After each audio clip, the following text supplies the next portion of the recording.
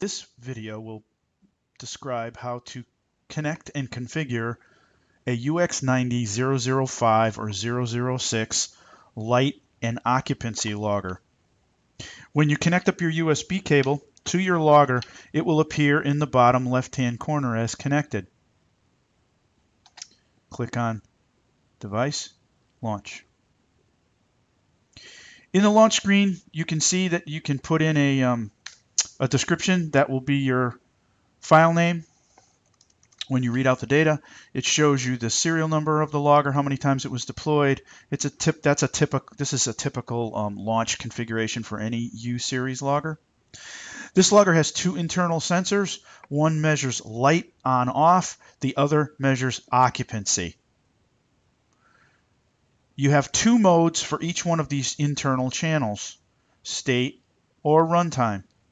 If you select state, it will at a 1-second resolution tell you when the lights come on, how long they're on for, when they go off. Same with occupancy. When it's occupied, how long it's occupied for, and when it becomes unoccupied. And that's at a fixed 1-second sampling rate.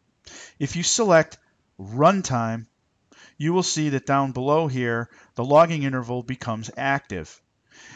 What this means is that it's still looking every second for a light on off event. However, it will accumulate those over a logging interval, in this case of 5 minutes. It will also do that for occupancy. And it will display that data as either percent or time on or off, or percent or time occupied, unoccupied. And you can see that will change when we select runtime. The other configuration you want to be careful of or be aware of is under Advanced. This gives you the ability to choose a calibration. You can calibrate the light sensor for ambient conditions, and we always suggest using the calibrate function, but you could also set it to either automatically set it to automatic maximum or minimum values by default. We always suggest using calibrate from logger though.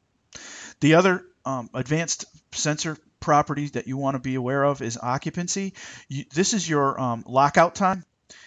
So this is the period of inactivity required to consider the area unoccupied. You don't want to set that too aggressively, but it really depends on your application.